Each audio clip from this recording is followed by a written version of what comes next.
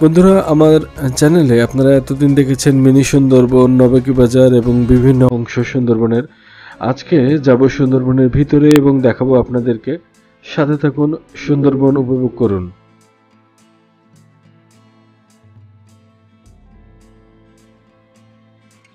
সুন্দরবন হল বঙ্গোপসাগরের উপকূলবর্তী অঞ্চলে অবস্থিত একটি প্রশস্ত বনভূমি, যা বিশ্বের প্রাকৃতিক বিস্ময়াবলীর অন্যতম। পদ্মা, মেঘনা ও ব্রহ্মপুত্র নদীদ্বয়ের অববাহিকায় বদ্বীপ এলাকায় অবস্থিত এই অপরূপ বনভূমি বাংলাদেশের খুলনা, সাতক্ষীরা, বাগেরহাট, পটুয়াখালী ও বরগুনা জেলা এবং ভারতের পশ্চিমবঙ্গ রাজ্যের 2 জেলা উত্তর 24 পরগনা ও দক্ষিণ 24 পরগনা জুড়ে বিস্তৃত। আমরা আজকে দেখাবো সাতক্ষীরা অঞ্চলে যে সুন্দরবনটি অঞ্চল অবস্থিত, সেই অঞ্চলটি।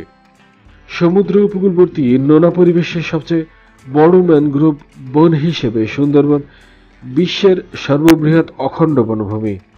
10,000 বর্গ কিলোমিটার জুড়ে গড়ে ওঠা সুন্দরবনের 6,517 বর্গ কিলোমিটার রয়েছে বাংলাদেশে, এর বাকি অংশ রয়েছে ভারতের মধ্যে।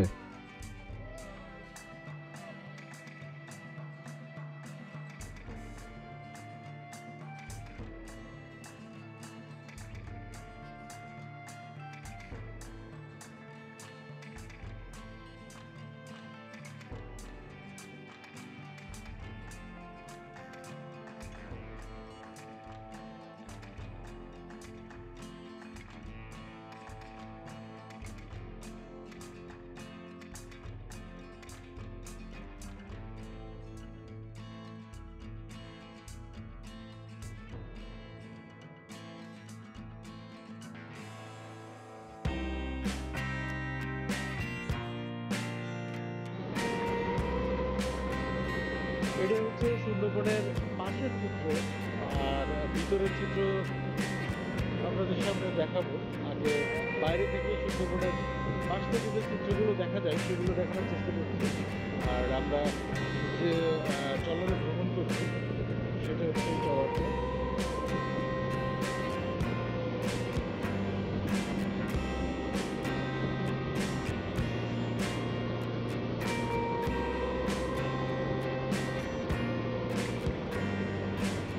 এখানের একটি বিষয় আছে, সেটি হচ্ছে যে আপনি যদি সুন্দরবনে আপনার ফ্যামিলি নিয়ে আসেন তাহলে সেভাবে যখন, আর যদি সবাই মিলে ভ্রমণ করেন তাহলে খরচটা একটু কমে যায়। আমরা এখানে 3টা পার্টি একসাথে হয়েছি, 3 পার্টি একসাথে হয়ে ভ্রমণ করার চেষ্টা করছি ভিতরে। আর এখানে খরচ প্রতি আছে 190 টাকা। তো এটাই বেটার, কারণ সুন্দরবনের ভিতরে আসতে গেলে পাস করা লাগে, পাস ক্ষেত্রে সেখানেও অনেক টাকা লাগে। আবার ট্রলার একটা নিতে গেলে 1800 থেকে 2200 এরকম আসে, কিন্তু 2-3 জন একসাথে হইলে সেক্ষেত্রে ভাড়া একটু কম আসে, তখন জনপ্রতি ভাড়া কিংবা জনপ্রতি খরচ একটু কমে যায়।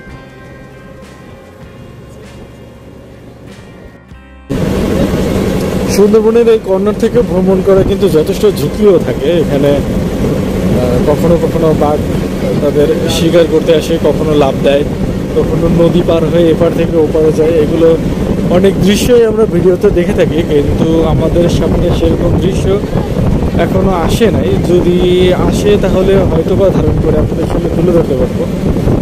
আর সুন্দরবনের আরেকটি বৈশিষ্ট্য হচ্ছে, এখানে সুন্দরবনের ভিতরে অনেক ছোট ছোট খাল ঢুকে গেছে, যে খাল দিয়ে সুন্দরবনের ভিতরে প্রবেশ করা যায়। তুমি সুন্দরবনে প্রথম আসছো? হ্যাঁ। এর আগে আসছো না। কেমন লাগছে সুন্দরবন? ভালো। ভালো। কেমন কি মনে হচ্ছে? ভালো। আচ্ছা, তোমার কি আশা যে বানর কিংবা বাঘ এগুলো যদি দেখো কি করতে? ছবি তুলবো। বাঘের সাথে ছবি তুলবা? বাঘের সাথে ছবি তুলবা? না। আর হরিণ যখন তোমার গায়ের মধ্যে আসবে তখন কি করবে? ছবি তুলবো। আর বানর? ছবি তুলবো। বানর কিন্তু তোমার হাতে খাবার নিয়ে যাবে, তখন খাবার নিয়ে যাওয়া সমস্যা নেই। সমস্যা নেই, খাবার দিবা? হয়। চলো আরো ভিতরে যাওয়ার পরে আরো তোমার কাছ থেকে আরো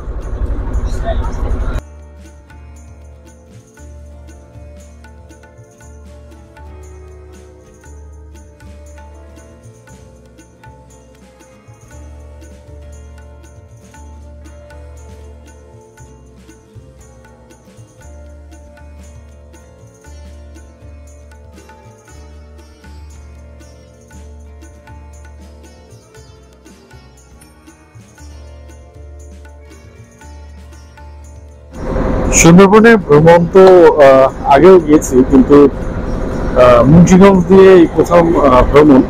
আর এখানে যে বিডিআর ক্যাম্প আছে, এখান থেকে ট্রলার যোগে আমরা সুন্দরবনের ভিতরে যাব। তো সুন্দরবনের ভিতরের যে বর্ণনা, আমরা এই আমাদের দক্ষিণাঞ্চলের যে সুন্দরবন, এটি কিন্তু সারা বিশ্বে খ্যাত, এবং সুন্দরবনকে বাঁচানোর জন্য প্রতি বছর বিভিন্ন পরিকল্পনা নেওয়া হয়।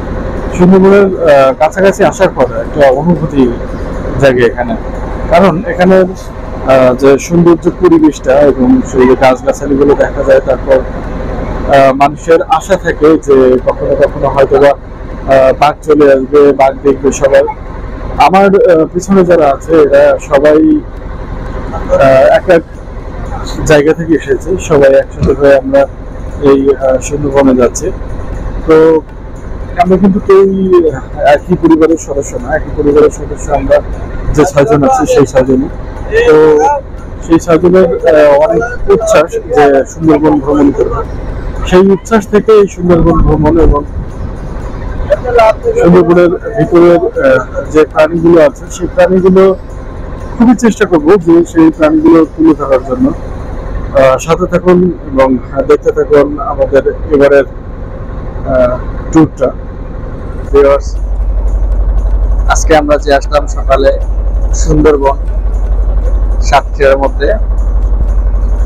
সুন্দরবন আসলেই সুন্দর, প্রাকৃতিক যে লীলা খেলা, তো আল্লাহ মনে হয় যে প্রাকৃতিক নিজ হাতে তৈরি করেছে এরকম একটা সৌন্দর্য। আর এই সুন্দরবনের মধ্যে মানুষগুলো সুন্দর, সুন্দরবনের সুন্দর যে গাছ প্রকৃতি, এগুলো আরো বেশি সুন্দর। নিজের চোখে না দেখা পর্যন্ত এগুলো আসলে বিশ্বাস করা যায় না। এবং আজকে আমি সত্যি অনেক লাকি এবং অনেক আনন্দিত এই সুন্দরবন দেখে। অনেক এক্সপেকটেশন ছিল যে বাঘ দেখবো, বাট এখন পর্যন্ত বাঘের দেখা পেলাম না। উই আর সার্চিং, চেষ্টা করতেছি দেখার জন্য। যদি আল্লাহ ভাগ্যে রাখে দেখা হবে, তো বেশি ক্লোজ থেকে না, একটু দূর থেকে। কারণ বাঘের অনেক গল্প শুনছি মানুষের, এখান থেকে থাবা দিয়ে এটা নিয়ে গেছে, গান নিয়ে গেছে, মেরে ফেলছে। আমরা চাই না একদম ক্লোজলি দেখতে, দূর থেকে দেখলেই হবে। এটাই হলো আমাদের এক্সপেকটেশন। সবাই ভালো থাকবেন। বাংলাদেশের যত পর্যটন কেন্দ্রগুলো আছে, সুন্দরবন তার মধ্যে সবচেয়ে বেস্ট, অনেক সুন্দর। সবাই দোয়া করবেন।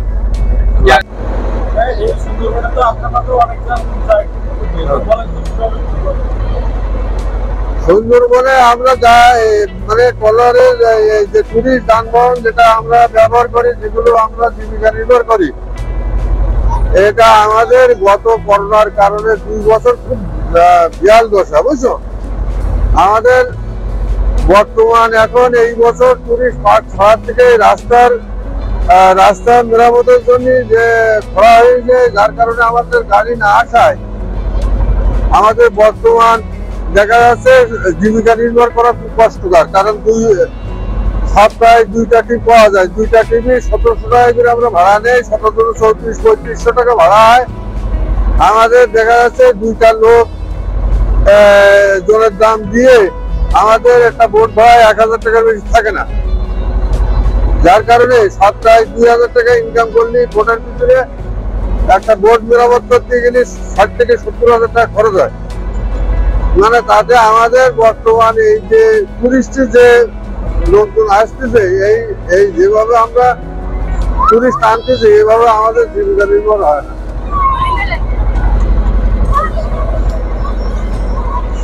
এক সাইডে ছিল আমরা লোকজন সব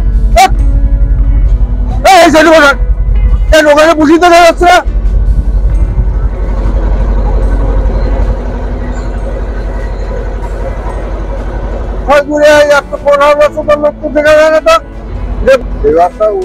মানে থাকে না আমাদের, তারপরও আমাদের রাস্তাঘাট ভালো হলে একটু বেশি আসবে, হয়তো আগামী চিন্তা ভাবনা করে এই ব্যবসা চলছে। একটা বোর্ডের পিছনে 300-4 লাখ টাকা খরচ একটা বোর্ড করতে, তারা নিবন্ধন করতে সরকারের প্রতি বছর রিনিউ করতে হয়, মানে ব্যাপক পয়সা খরচ করতে হয়।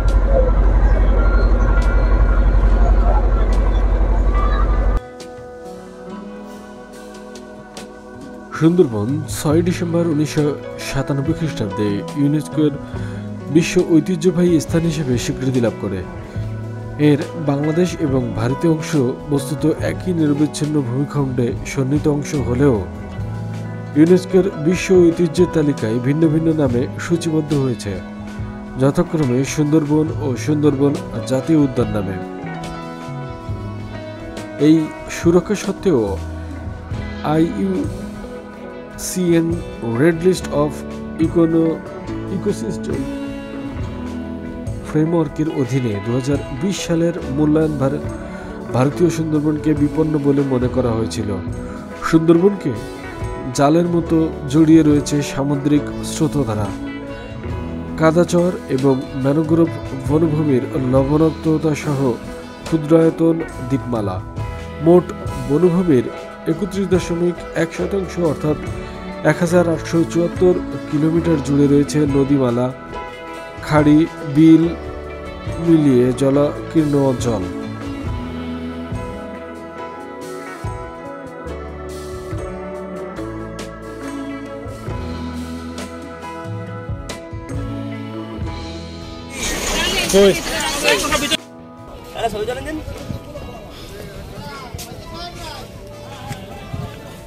বন্ধুরা, এখন কলাগাছিয়া ইকো ট্যুরিজম কেন্দ্র। এটা অসংখ্য বানর, আরো ভিতরে আছে অনেক বড় বড় বানর। এটাই হচ্ছে সুন্দরবনের মূল আকর্ষণ। কেমনে হাওয়া মারতে আসে।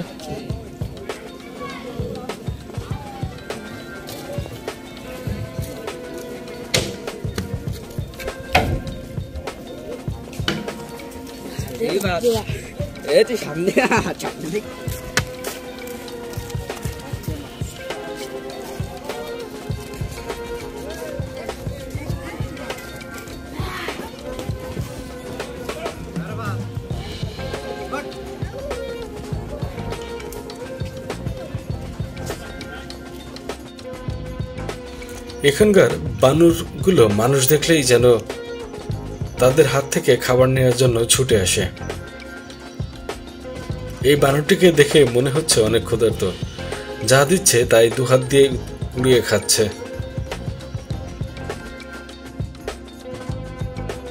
সুন্দরবনের ভিতরে ঢোকার সময় আপনার হাতের মুঠোফোন এবং ব্যাগগুলো একটু সাবধানে রাখবেন, কারণ যে কোনো মুহূর্তে বানর থাবা দিয়ে সেগুলো নিয়ে যেতে পারে। এই বনভূমিটি স্বনামে বিখ্যাত। রয়্যাল বেঙ্গল টাইগার ছাড়াও নানান ধরনের পাখি, চিত্রা হরিণ, কুমির ও সাপসহ অসংখ্য প্রজাতির প্রাণীর আবাসস্থল হিসেবে পরিচিত। জরিপ মোতাবেক 106 বাঘ এবং 1 লাখ থেকে প্রায় 1.5 লাখ চিত্রা হরিণ রয়েছে এখন সুন্দরবন এলাকায়। 1992 সালের 21শে মে সুন্দরবন রামসার স্থান হিসেবে স্বীকৃতি লাভ করে। সুন্দরবনে প্রতি বছর হাজার হাজার পর্যটক ঘুরতে আসে। প্রতি বছর দেশ বিদেশের অসংখ্য পর্যটক সুন্দরবনের অপরূপ সৌন্দর্য মুগ্ধ হয়ে সুন্দরবন ভ্রমণ করার মাধ্যমে প্রকৃতি থেকে বিভিন্ন জ্ঞান অর্জন করে। সুন্দরবনের মধ্য দিয়ে প্রশস্ত একটি রাস্তা চলে গেছে। এটি দর্শনার্থীদের জন্য করা হয়েছে। হাঁটতে হাঁটতে একটি অসাধারণ জিনিস দেখতে পেলাম, সেটি হচ্ছে সুন্দরবনের ভিতর থেকে একটি হরিণ চলে আসলো, আর এই হরিণটি এসেই সবার হাতে রাখা খাওয়া শুরু করলো। দেখে অবাক হলাম। বনের হরিণ চলে এসেছে রাস্তার উপর খাওয়ার জন্য।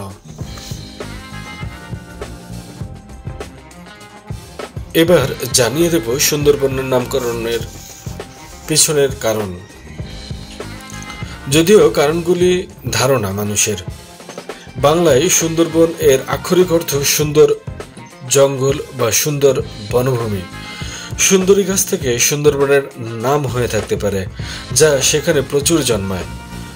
অন্যান্য সম্ভাব্য ব্যাখ্যা এরকম হতে পারে যে এর নামকরণ হয়তো হয়েছে সমুদ্র বন বা চন্দ্র বান্ধে থেকে। তবে সাধারণভাবে ধরে নেওয়া হয় যে সুন্দরী গাছ থেকেই সুন্দরবনের নামকরণ করা হয়েছে। বন্ধুরা, আপনারা কিন্তু দেখতে পাচ্ছেন সেই হরিণটি এখনো সাথে রয়েছে। এই হরিণটি আসার সাথে সাথে এর পিছনে অনেকগুলো বানরও চলে আসে, যেগুলো মানুষের কাছ থেকে খাওয়ার জন্য উদগ্রীব। সুন্দরবনের ভিতর দিয়ে চলার সময় এমন রাস্তা সত্যিই মন কাড়ে। সবুজের মধ্য দিয়ে আপনি হেঁটে যাচ্ছেন, আপনার দুপাশে শুধু সবুজ আর সবুজ। অসাধারণ একটা অনুভূতি।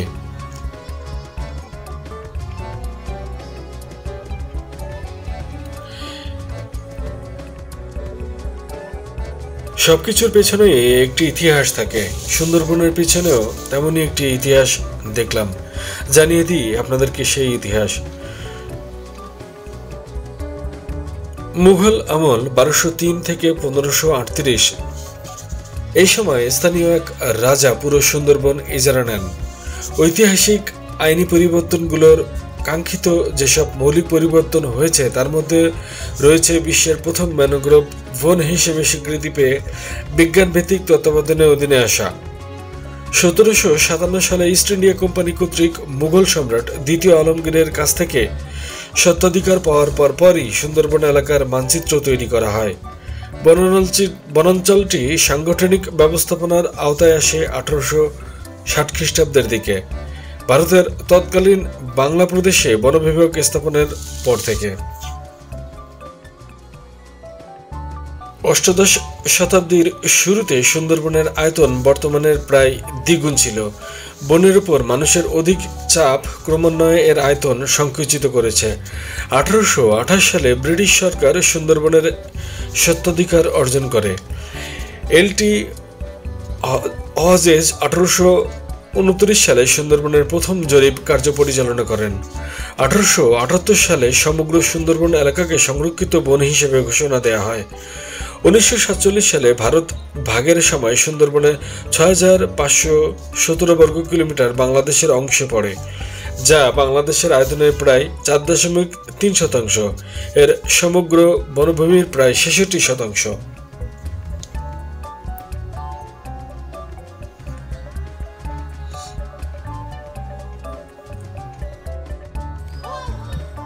এখন সুন্দরবনের ভিতরে যে রাস্তা আছে, সেই সুন্দরবনের ভিতর দিয়ে রাস্তা করা, সেই রাস্তার উপর দিয়ে হেঁটে চলেছি। এটা হচ্ছে আমার পিছনে দেখতে পাচ্ছেন মানুষজন আছে আরও। আর নির্জনতা, বনের যে নির্জনতা তখনই বোঝা যায় যখন এখানে একা একা হাঁটা হয়। তো এখানে একা একা হাঁটাও আবার অনেক ক্ষেত্রে নিরাপদ না, কারণ হিংস্র প্রাণীর তো সুন্দরবনে অভাব নেই। বিশেষ করে রয়্যাল বেঙ্গল টাইগার এই অঞ্চলে আসে না অবশ্য, তারপরেও বলা যায় না কখন কোন বিপদ ঘটে। এজন্য সাবধানে থাকতে হয়। এখানে এই তুই ফোন নিবি, ফোন নিবি?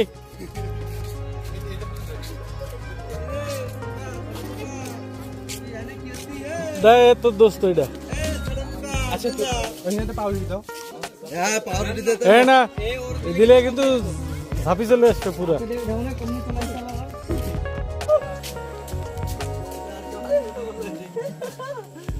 সবাই এদিক তাকাও, সবাই এদিক তাকাও, সবাই এদিক তাকাও, সবাই এদিক তাকাও।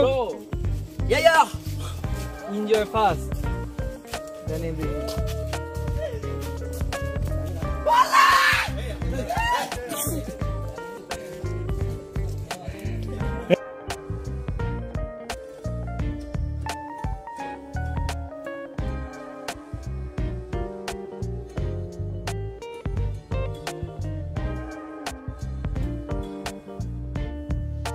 আমরা এখন রয়েছি পৃথিবীর বিশ্ববিখ্যাত সেই সবচেয়ে বড় ম্যানগ্রোভ সুন্দরবনে। এটি চমৎকার দৃষ্টিনন্দন এবং সে আমাদের মহান স্রষ্টার মহান কি বলে সর্বশ্রেষ্ঠ রূপকার আল্লাহ তাআলা সৃজিত সবচেয়ে সুন্দর যেই বনটি, সেটিতে আমরা রয়েছি। আমরা অত্যন্ত হৃদয়কে পরিতৃপ্ত করে দেখছি আমরা সবকিছু। আপনারাও সুন্দরবনে ভ্রমণ করতে আসুন, আপনার নিজের দেশকে আপনারা অনেক সুন্দর করে দেখুন। বাহিরে ভারত বা আপনার কি বলে থাইল্যান্ড, ওখানে যাওয়ার আগে নিজের দেশেই যেই সুন্দর সম্পদটি রয়েছে সেটি আপনারা দেখুন এবং এনজয় করুন, এবং আমাদের দেশের এই সুন্দরবনকে রক্ষার জন্য যত রকমের পদক্ষেপ নেওয়া দরকার সবগুলো নেওয়ার চেষ্টা করুন। আসসালামু আলাইকুম। যেমনটাই শুনতেছিলেন যে সুন্দরবনের প্রশংসা এমন কোনো লোক নেই যে সুন্দরবনের প্রশংসা করে না, কারণ এটা কোনো মানুষের সৃষ্টি কোনো বন না, এটা মহান আল্লাহ রাব্বুল আলামিনের বিশেষ এক কুদরত। যে সুন্দরবনটা বাংলাদেশের এই দক্ষিণে অর্থাৎ শ্যামনগর থানা, বাংলাদেশের সর্ববৃহৎ থানা শ্যামনগর, সেই শ্যামনগর থানার একেবারে শেষ প্রান্তে সুন্দরবন অবস্থিত। এটি কিন্তু বাগেরহাট দিক থেকেও যাওয়া যায়, সেটা হচ্ছে মংলা সমুদ্র বন্দর। মংলা সমুদ্র বন্দরের ওদিকেও ওপাশ দিয়েও সুন্দরবন যাওয়া যায়, সেই ভ্রমণটাও একটু অন্যরকম। আর এদিক থেকে আর একটু ভিতরে, আর এদিক থেকে ইন্ডিয়ার অংশটাই বেশি আসে, আর ওদিক থেকে বাংলাদেশের অংশ বেশি। সুন্দরবনের ভিতরের ওয়াচ টাওয়ার এটি, এর উপরে উঠলে আপনি পুরো সুন্দরবনটাকে এক নজরে দেখতে পারবেন। তাই আপনাদেরকে দেখাবো উপর থেকে সুন্দরবনকে কেমন দেখা যায়।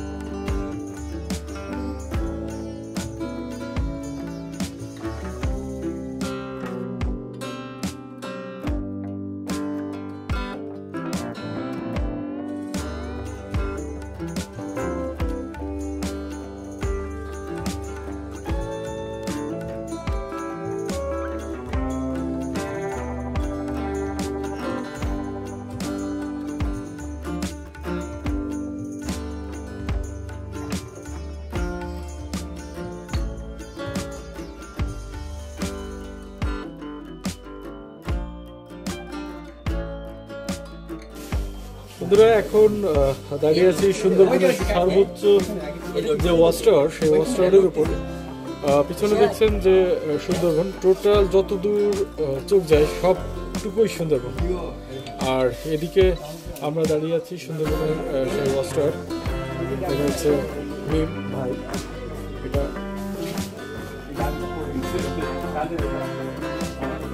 আমার ভাই, এটা মামা, আর এদিকে কলিগ, আর এদিকে আমার ছোট ভাই।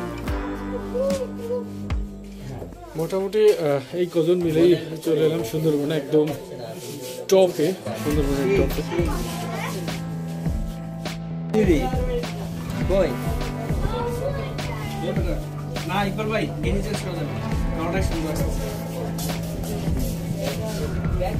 সুন্দরবনের মধ্যে কুমিরের জন্য একটি ছোট্ট খামার আছে, এই খামারের মধ্যে আবার কুমিরও আছে।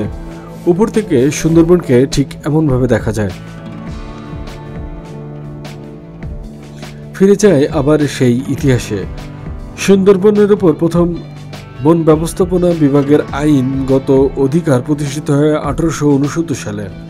1965 সালের বন আইন মোতাবেক সুন্দরবনের একটি বড় অংশকে সংরক্ষিত বনভূমি হিসেবে ঘোষণা দেওয়া হয় 1875 এবং 1876 সালে। এটাই দেখছেন অস্ট্রাউট থেকে সুন্দরবনের ভিতরের অংশ। এখান থেকে পুরো সুন্দরবনকে এক নজরে আপনি দেখতে পাবেন। আবারও ফিরি ইতিহাসে। পরবর্তী বছরের মধ্যে বাকি অংশ সংরক্ষিত বনভূমির স্বীকৃতি পায়।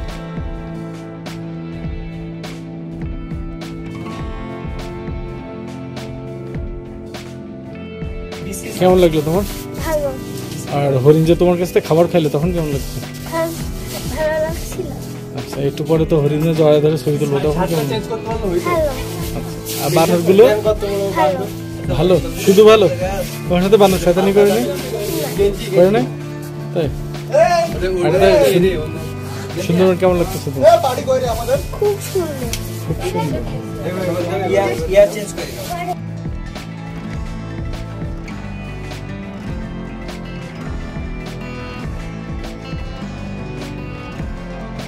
আঠারোশো 1969 সালে বন ব্যবস্থাপনার জন্য প্রশাসনিক একক হিসেবে বন বিভাগ প্রতিষ্ঠিত হয়, যার সদর দপ্তর ছিল খুলনায়। সুন্দরবনের জন্য 1893 থেকে 1898 সময়কালের প্রথম বন ব্যবস্থাপনা পরিকল্পনা প্রণীত হয়। আমরা সুন্দরবন দেখতে এসে খুবই উচ্ছ্বসিত। অনেকেই চড়ে বসলো গাছের মগডালে।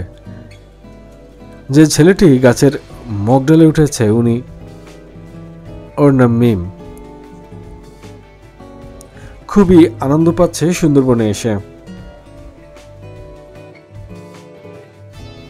1911 সালে সুন্দরবনকে ট্রাস্ট অফ ওয়াস্ট ল্যান্ড হিসেবে আখ্যা দেওয়া হয়, যা না তা কখনো জরিপ করা হয়েছে আর না তো কোনোদিন শুমারির অধীনে এসেছে।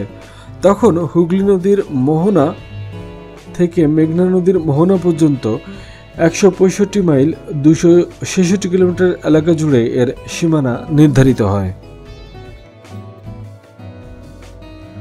আমরা জানি সুন্দরবনের অন্যতম প্রাণী হচ্ছে রয়্যাল বেঙ্গল টাইগার। এছাড়াও এখানে প্রায় অনেক প্রজাতির প্রাণী রয়েছে। এখানে চিত্রা হরিণ থেকে শুরু করে সব ধরনের প্রাণী রয়েছে, কুমির, সব ধরনের হাঙ্গর, এই সব ধরনের প্রাণী এখানে পাওয়া যায়। মৎস্য সম্পদ আহরণ করে এখানে মানুষ জীবিকা নির্বাহ করে। এখানে প্রচুর পরিমাণ সামুদ্রিক মাছ পাওয়া যায়। সুন্দরবনের পশ্চিমে সংরক্ষিত 715 কিলোমিটার এলাকা জুড়ে অবস্থিত বন্যপ্রাণীর অভয়ারণ্য, যা ইউনেস্কো বিশ্ব ঐতিহ্য স্থান। এটি পৃথিবীর সবচেয়ে বড় ম্যানগ্রোভ বন, সুন্দরবনের বৃহৎ অভয়ারণ্য অঞ্চল। বন্ধুরা, এখন যে জায়গাটি দেখছেন এটি হচ্ছে বন বিভাগের কর্মকর্তাদের থাকার জায়গার এবং তাদের থাকার জায়গার সামনে যে পুকুরটি রয়েছে সেটির চিত্র। এখানে কিছু হরিণ রাখা হয় দর্শনার্থীদের জন্য, যে হরিণগুলো অনেকটাই বৎসল। মানুষ পেলে এখানে তারা গায়ের মধ্যে চলে আসে এবং তাদের কাছে বিভিন্ন আবদার করে। অনেক সময় দেখা যায় যে তাদের সামনের দুপা মানুষের গায়ের উপর উঠিয়ে দিয়ে খাবার খাওয়ার চেষ্টাও করে। সুন্দরবনের যে অংশটুকু ঘুরলাম সে অংশটুকু আপনাদের সামনেও তুলে ধরলাম। কেমন লাগলো সুন্দরবন ভ্রমণ এবং কেমন লাগবে আপনি এলে, সেটাও আপনি এখানে এসে অনুভব করতে পারেন। এখানে এসে সবাই আনন্দে উদ্বেলিত হয়ে যায়, কারণ এখানের পরিবেশটাই এতটাই সুন্দর। আমরা যখন এসেছিলাম তখন কিন্তু ভাটা ছিল, আর এখন জোয়ারেতে পানি একেবারে কানায় কানায়। প্রতিদিন অসংখ্য পর্যটক এখানে চলে আসে। আমরা এসেছি খুব সকালে, তাই লোক সংখ্যা কম ছিল। আমরা আসার সময় দেখলাম ঝাঁকে ঝাঁকে মানুষ আসছে ট্রলারে।